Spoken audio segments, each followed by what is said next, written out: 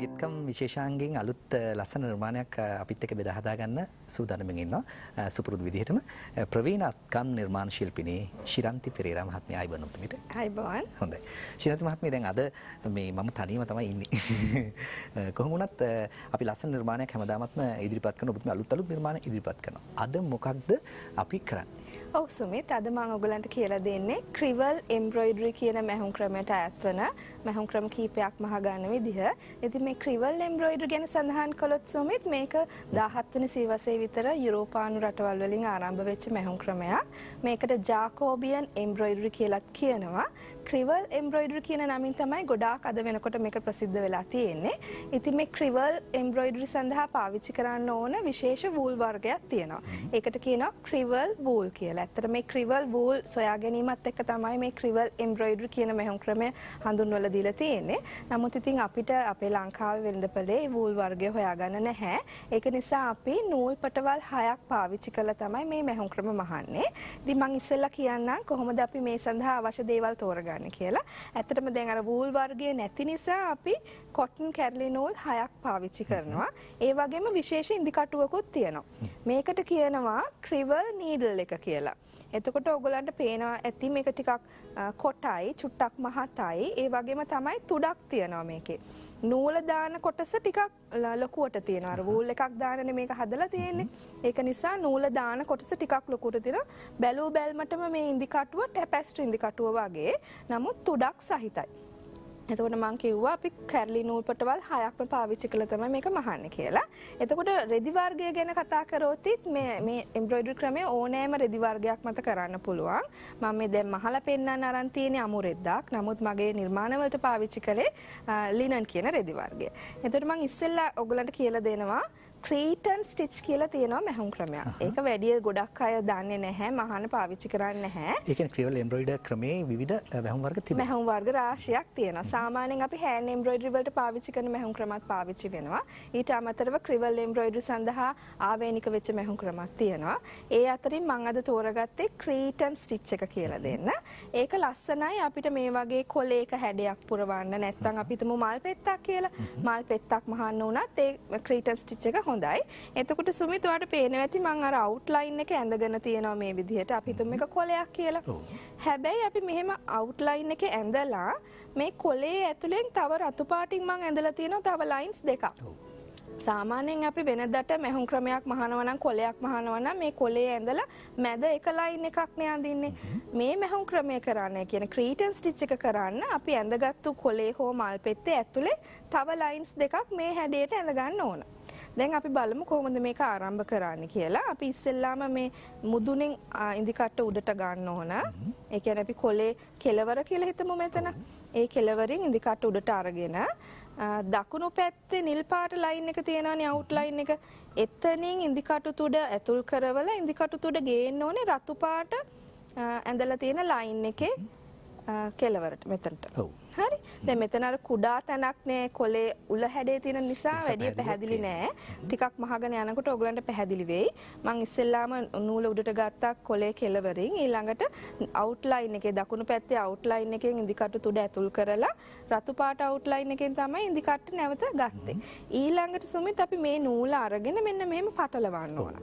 ඔහොම පටලවලා තමයි අපි නූල අදින්නේ. එතකොට ඔන්න ඔය විදිහට මැහුමක් එනවා. දැන් මේ දකුණු පැත්තෙන් එහෙම මැහුවේ. ඒ විදිහටම වම් පැත්තෙනුත් අපි මහන්න ඕනේ. ඒ කියන්නේ නිල් පාට අවුට්ලයින් එකෙන් ඉදි කටු තුඩ ඇතුල් කරලා රතු පාට අවුට්ලයින් එකෙන් මේ විදිහට නැවත ඉදි කටු තුඩ මතු කරනවා. මතු කරලා මේ නූල දැන් මේ පැත්තට කරකවනවා. මේක චුට්ටක් මහගෙන යනකොට ඔයගලන්ට පැහැදිලි වෙයි. මෙතන අර කෙලවර නිසා එච්චර පැහැදිලි නැතුව ඇති. දැන් මම චුට්ටක් ඈඩ් කරන්න. දැන් මේ මැහුම් මහනකොට අපිට මෙහෙම ළඟින්ම මහන්නත් පුළුවන්. එහෙම නැත්නම් පොඩ්ඩක් පොඩි ස්පේස් එකක් තියලා මහගෙන යන්නත් පුළුවන්. හැමතිස්සෙම සුමිත් අපි ඉදි කට්ට ගහන්න ඕනේ මෙන්න මේ විදිහට. එළියෙම තියෙන අවුට්ලයින් එකේ ඉඳලා ඊට ළඟින් තියෙන ඇතුලේ අවුට්ලයින් එකට ඉදි කටු තුඩ මෙහෙම රඳවලා තියන්න ඕනේ. ඊට පස්සේ මේ නූල අරගෙන මේ පැත්තට කරකවනවා. ඒ විදිහට ආපහු වම් පැත්තෙනුත් මහන්න ඕන. අර ඉඩ ප්‍රමාණය වැඩි වුණොත් යම් ආකාරයකට අපහැදිලි බවක් තිබෙනවද කොහොමද? ඔව් ඉඩ වැඩි කරලා මහන්න පුළුවන්. හැබැයි ඉඩ වැඩි කරලා මහනවා නම් සුමිත් අපි මේ දැන් අඳින ඒවා කොලේ හෝ මල් පෙත්ත තදට අඳින්න නැතුව ඉන්න ඕනේ. මොකද අපේ මැහුන් දෙකක් අතර පරතරයෙන් අපි ඇඳපු එක පේනවනේ. ඒක නිසා එහෙම ඈඩ් කරලා මහනවා නම් අවුට්ලයින් එක වැඩි තදට අඳින්න එපා. ලං කරලා මහනවා නම් එහෙම ඇඳට කමක් නැහැ. දැන් ඔන්න අපේ නූල මෙතනින් ආවනේ. ආපහු අපිට තියෙන්නේ දකුණු පැත්තෙන් මහන්න මේ විදිහට ඉදිකටු තුඩ රඳවලා අපිට මේ නිර්මාණයේ සම්පූර්ණ නිර්මාණයක් අපිට බලන්න පුළුවන්. ඔව් දැන් ඔය මෝස්තරේ ලොකු කොළ දෙකක් තියෙනවනේ සුමිත්. ඒ කොළ දෙක ඇතුලේ තද කොළ පාටින් ටිකක් කළු පාටින් වගේ ඔයගලන්ට පේන්නේ එක තද කොළ පාටින් මහලා තියෙන්නේ ඒක ළඟ මහලා තියෙන්නේ. ඒ විදිහට කරලා තියෙන්නේ මේ මැහුම් ක්‍රමය. මම ටිකක් මෙතනදී ඈඩ් කරලා පෙන්නුවේ පැහැදිලි වෙන්න ඕන හින්දා. ඔතන නම් මම ටිකක් තදට ලං කරලා මහලා තියෙනවා. ඒ විදිහට තමයි අපි මේක සම්පූර්ණයෙන් මහ ගන්න ඕන. ඇත්තටම මේක ලස්සනයි කොළවලට වගේම මල් පෙත්තක් උනත් මහන්න ලස්සනයි. ගොඩක් අය මේක පාවිච්චි කරන්නේ හැමතිස්සෙම අපි මහන්නේ ෆ්ලයි ස්ටිච් එක නැත්නම් සැටින් මැස්ම වගේ ටිකක් භාවිතා වෙන මැහුම් ක්‍රම. නමුත් මේකත් හරිම ලස්සන මැහුම් ක්‍රමයක්. ඒක නිකන් කොලේ නාරටි ඉස්මතු වෙනවා වගේ කියලාත් හිතනවා මේ නේද? ඔව් ඒ මහාන විදිහට දැන් අපි ටිකක් ලං කරලා මේක මැහුවා නම් තව ගොඩාක් පැහැදිලිව මේක තියෙනවා. මේක චුට්ටක් දොරස් කරලා මැහුවේ ඕගලන්ට බලා ගන්න පහසු නිසා ඔය විදිහට දෙපැත්තටම සම්පූර්ණ කරගෙන යන්න ඕන. එතකොට සුමිත් අනිවාර්යයෙන්ම අපි ඇඳ ගැනීමේදී නම් මෙහෙම ඈඩ් කරලා මහනකොට මම කිව්වා වගේ අවුට්ලයින් එක තදට අඳින්න එපා. මෙහෙම ඈඩ් කරලා මැහුවොත් ඒක අතරින් පේනවනේ. ඒක අවලස්සන වෙනවා. ඒක නිසා ටිකක් පැන්සලකින් වගේ ඇඳ ගන්න. එහෙම මහනවා නම් නැත්නම් අර මං කුෂන් එකේ මහලා තියෙන විදිහට ළඟ මහනවා නම් ටිකක් තදට ඇඳගත්තට කමක් නැහැ. ඔව්. සාමාන්‍යයෙන් ක්‍රිවල් එම්බ්‍රොයිඩරි කරද්දී අපි ඇත්තටම නූල් පොටවල් 6ක්ම පාවිච්චි කරන්නම ඕන. මොකද ක්‍රිවල් එම්බ්‍රොයිඩරි, හෑන්ඩ් එම්බ්‍රොයිඩරි වෙනස් වෙන්නේ අපි ගන්න නූල් ප්‍රමාණය මත. සාමාන්‍යයෙන් හෑන්ඩ් එම්බ්‍රොයිඩරි මහනකොට අපි පාවිච්චි කරන්නේ නූල් පටවල් 2ක් 3ක් වගේ ප්‍රමාණයක්. නමුත් ක්‍රිවල් එම්බ්‍රොයිඩරි වලදී අනිවාර්යයෙන්ම අපි නූල් පටවල් 6ම පාවිච්චි කරනවා.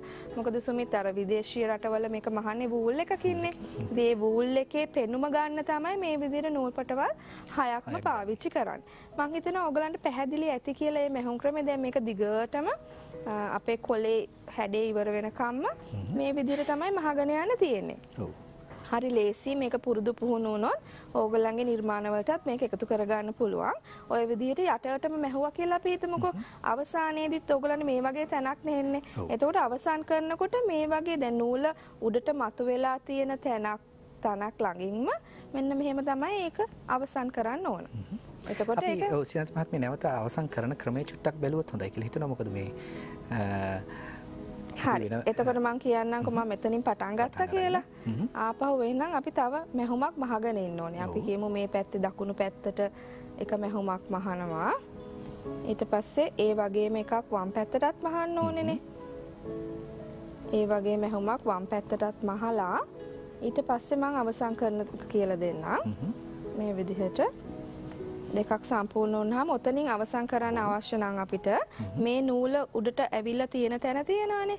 ඒකට ඉදිරියෙන් මෙන්න මෙතනින්ම ඉදිකට තුඩ රඳවන්න තියෙන්නේ. මෙන්න මෙතනින්. එතකොට අර දිග මැහුම හොඳට ශක්තිමත් හිටිනවනේ රෙද්දට.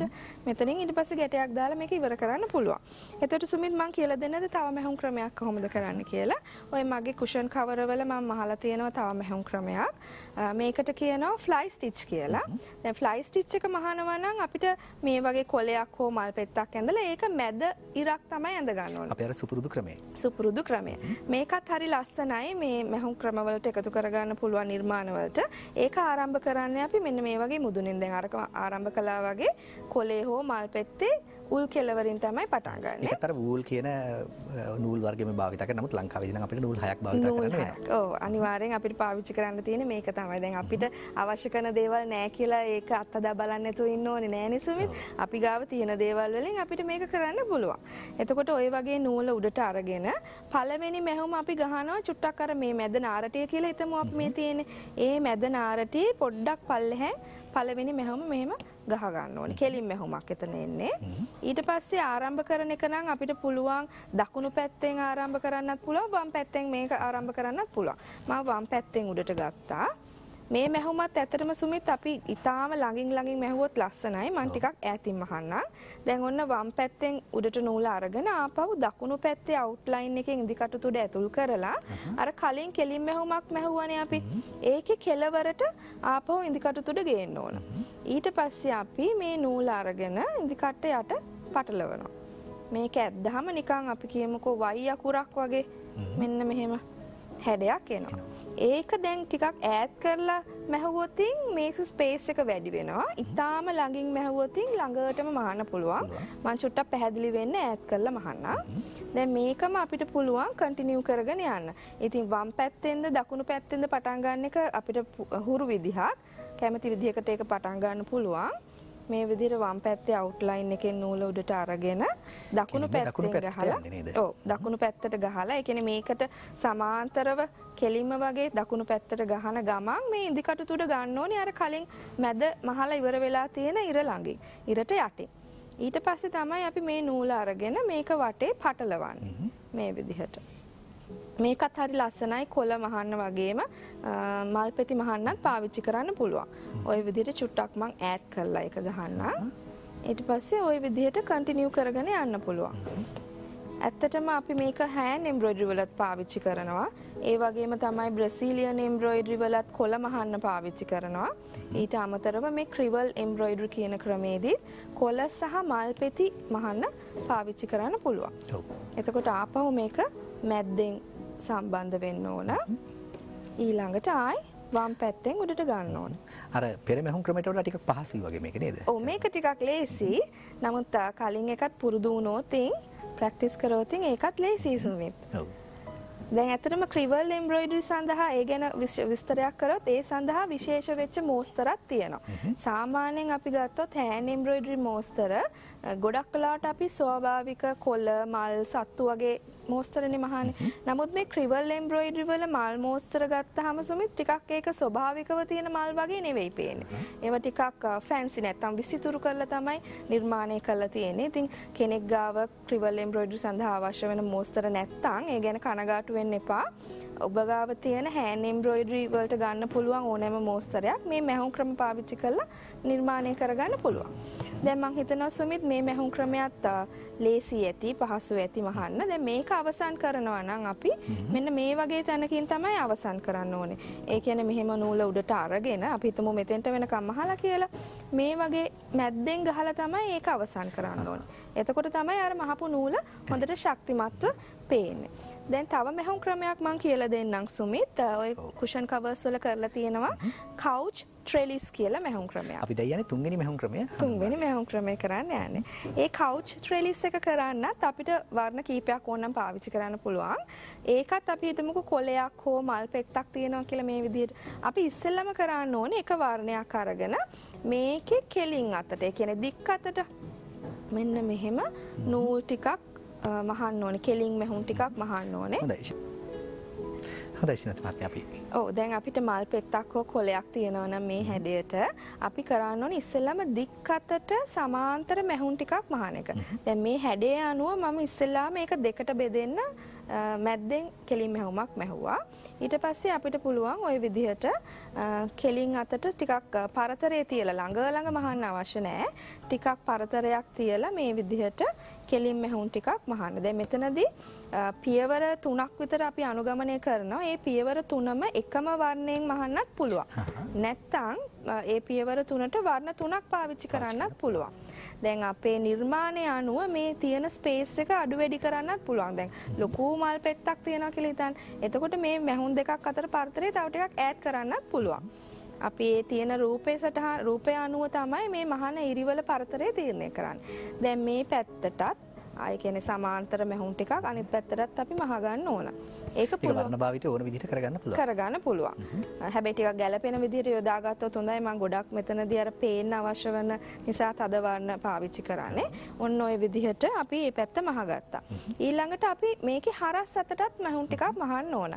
ඒකෙදිත් ඔයගොල්ලන්ට ලේසි ඉස්සෙල්ලා මැද්දෙන් ඒ කියන්නේ රූප සටහන මැද්දෙන් මහන්න පටන් ගත්තාම මේක ලේසි. ඔය විදිහට හරස් අතට නිකන් දැලක් වගේ තමයි පේන්නේ ඒක. කොටු කොටු වගේ පේනවා මහල ඉවරුනහම. ওই විදිහට සම්පූර්ණ මෝස්තරේ හැබැයි සමාන්තරව සමානව බෙදන්න මට මෙතන වැඩි පේන්නේ නැති නිසා මගේ ඇස් මට්ටම අනුව තමයි මේක බෙදාගන්නේ. ඔබ මහනකොට බොහොම සමාන්තර සමාන මෙහුන් තමයි මහ ගන්න ඕන. සියත මහත්මයා රතු පාට නූල් අතරින් ඔය නූල ගෙනිච්චොත් අලුත් රටාවක් ඒ වගේ කියලා මට හිතෙනවා. ඔව් සුමිත්‍ර හොඳ අදහස් මතුවෙනවා. එහෙමත් අපිට තියෙනවා බාස්කට් වීව් කියලා ස්ටිච් එකක්. ඒකෙදි කරන්නේ තරවාහුව වගේ රතු පාට නූල් අතරින් එකක් උඩින් එකක් යටින් මේ හරස් අතට මහාන එකයි. එහෙමත් මෙහුම් ක්‍රම තියෙනවා සුමිත්. දැන් මම අද මේ වෙලාවේ කියලා දෙන්නේ කවුච් ට්‍රෙලිස් කියන එකනේ. ඒකෙදි අපි නිකම්ම මෙහෙම උඩින් තමයි මෙහුම් ටික මහ ගන්න ඕන. එතකොට අපි හිතමුකෝ සුමිත් දැන් මේක නිදහසේනේ මේ මෙහුන් ටික තියෙන්නේ. යට තියෙන රතු පාට නූලුත් ටිකක් දිගට මහලා මේ කොළ පාට ඒවත් ටිකක් දිගට මහලා මේවා එච්චර ශක්තිමත් නැහැ. දැන් හොදනකොට එහෙම මේවා ගැලවෙන්න ඉඩකඩ වැඩි. දැන් තමයි අපි මේක ශක්තිමත් කරගන්න යන්නේ. ඒකට කියනවා අපි කවුච් කරනවා කියලා. ඉතින් කවුච් ට්‍රෙලිස් කියලා කියන්නේ ඒකයි මේකට. මෙතනදී අපි කරන්න ඕන මෙන්න මේ වගේ රතු පාට නූලත් කොළ පාට නූලත් හම්බ වෙන තැන් තියෙනවානේ මෙතන. يعني මේ වගේ ස්ථාන. එතනින් මෙන්න මේ අතට මෙතනින් මං පෙන්නුවොතින් තැඹිලි පාට නූල උඩට අරගෙන ඒකට කෙලින් අතට නැත්තම් හරස් අතට මෙන්න මේ වගේ මැහුමක් මහනවා. හරි අපි ටිකක් මහලා බලමු එතකොට පෙනේ. හැබැයි මේ මහන දිශාව හැමතැනම එකම අත වෙන්න ඕන. දැන් මම මේ පැත්තටනේ මැහුවේ. එහෙනම් හැමතැනම ඒක ඒ පැත්තටම වෙන්න ඕන. ආයි පැත්ත වෙනස් කරගන්න බෑ. එකම අතර දැන් අනිත් පැත්තට මහගෙන ගියා නම් ඔබ ඒ පැත්තටම මහන්නත් පුළුවන්. හැම තැනම ඒ කියන්නේ මේ රතු නූලත් කොළ පාට නූලත් එකට සම්බන්ධ වෙන හැම තැනක්ම මේ විදිහට කවුච් කරනවා. එතකොට සුමිත් අපිට සේදීමේදී කිසිම ගැටලුවක් වෙන්නේ නැහැ මේක. අර නූල් දෙකම මේ නිර්මාණයේ සම්පූර්ණ නිර්මාණ කරපු ඒවා අපි තුනම මේ නිර්මාණය අපිට පේන තියෙනවා ශිනන්ති මහත්මිය. ඔව් දැන් ඔය ලොකු මල් පෙති දෙකක් තියෙන තැන පල්ලෙහා තියෙනවනේ ටිකක් ඕවල් හැඩය වගේ එතන ඔයගලන්ට පේනවා නිකන් කොටු වගේ මහලා. ඒ කරලා තියෙන්නේ මේ කවුච් ට්‍රෙලිස් එක. දම් පාට කහ පාට වගේ පාවිච්චි කරලා මහලා තියෙන්නේ කවුච් ට්‍රෙලිස් එක. අර නිකන් බෝල වගේ ගෙඩි වගේක් තියෙනවනේ එතන පල්ලෙහා මණිපත්‍ර දෙකක් වගේ තියෙනවා. ඒවා අපිට මහන්න පුළුවන් ෆ්ලයි ස්ටිච් එකෙන්. උතන ඇත්තටම මැහුම් ක්‍රම රාශියක් පාවිච්චි කරලා තියෙනවා සැටින් ස්ටිච් එක, සීඩ් ස්ටිච් එක, එතකොට up and down button hall stitch එක. ඒ වගේ මැහුම් ක්‍රම ගොඩාක් පාවිච්චි කරලා තමයි ওই නිර්මාණය කරලා තියෙන්නේ. ඇත්තටම ওই කහ පාට කුෂන් කවර් එක මගේ ශිෂ්‍යාවකගේ නිර්මාණයක්. එයාගේ නම වරුනේ. හොඳයි. ඒකම එහෙනම් ශිනන්ති මහත්මිය අපිට කියන්නකෝ දැන් කොහොමද පන්ති පැවැත්වෙන වෙලාවන් සහ කොහෙද මේ දවස්වල වැඩි වෙන්නේ? පාගේ පන්ති තියෙනවා සුමිත් දෙමටගොඩ, මීගමුව සහ මොරටුව කියන ප්‍රදේශවල. ඉතින් මට ඇමතුමක් දුන්නොත් මේ ගැන උනන්දුවක් තියන අයට ඒකට සම්බන්ධ වෙන්න පුළුවන්. හොඳයි. අපි මේ ශිනන්ති මහත්මිය එහෙම සම්බන්ධ කරගෙන ඒ පිළිබඳ අවධානය තියෙන අවබෝධය තියෙන සහ කැමැත්ත තියෙන බොහෝ දෙනාට ශිනන්ති මහත්මියත් එක්ක එකතු වෙලා ඒ අලුත් නිර්මාණ පිළිබඳව අත්දැකීම් ලබා ගන්නත් අපිට අවස්ථාවක් තිබුණා කතා කරන්න. අපි දුරකථන අංකය මතක් කරන්නම් ශිනන්ති මහත්මියගේ 077 92 85 960 077 92 85 960 ඔබට පුළුවන් කතා කරලා ඒ අවශ්‍ය ගැටලුවක් තිබෙනවා නම් විසඳ ගන්න සහ ඒ පන්ති පැවැත්වෙන කොහෙද පැවැත්වෙනවට එන්නට පුළුවන්ද කියන කාරණාත් පිළිබඳව විමසන්න. ශිනන්ති මහත්මිය එහෙනම් අවසානයේ අපිට උදා වෙලා තිබෙන්නේ ලස්සන නිර්මාණ තුනක් කළා. ඉතින් දැන් විශේෂයෙන්ම අද මේ නිර්මාණත් එක්ක අපි විශ්වාස කරන අලුත් දේවල් ඔබතුමිය හැමදාමත් අපිට ඉදිරිපත් කරනවා. අනිත් එක අපේ අධ්‍යක්ෂතුමිය නිරන්තරයෙන් මතක් කරනවා ඔබතුමියගේ පැහැදිලි කිරීම ඉතාම ලස්සනයි. ඒ පිළිබඳව මතක් කරනවා. ඉතින් අපි ලබන සතියේත් ඔබතුමීට ආරාධනා කරන අලුත් නිර්මාණයකින් අපව හමුවන්න කියලා. එහෙමනම් ඉතින් අදට අපි ඔබතුමීට සමුදිනවා. එළඹෙන සතියේ හමු මේ බලාපොරොත්තු වෙන ප්‍රවීණත්කම් නිර්මාණ ශිල්පිනී ශිනන්ති මහත්මිය ඔබතුමීට මෙහෙම නිස්සති. අයිබෝන්. හොඳයි. අපි අද පියුම් මිලේ උදෑසන පටන්වීමට බොහෝ තොරතුරු ගෙනාවා. ඉතින් අපි සූදානම් අද පියුම් මිලේ නිමා කරමින් සමගන යන්න හෙටත් උදෑසන සුපුරුදු විදිහට ඔබත් එක්ක දැනුම සතුට රසවින්දනයේ බෙදා හදා ගැනීමේ බලාපොරොත්තු නැතුව අප සමගන යනවා. ඔබට උදා වුණු දවස සුවදායක සුන්දර දවසක් වෙන්නට කියලා ප්‍රාර්ථනා කරනවා. අයිබෝන්. දිනපතා අලුත් වීඩියෝ සහ ප්‍රවෘත්ති නැරඹීමට ඉහත බටන් එක ක්ලික් කර සියත TV සබ්ස්ක්‍රයිබ් කරන්න. අලුත් වීඩියෝ ගැන මුලින්ම දැනගන්න මෙම සීනුව ක්ලික් කරන්න.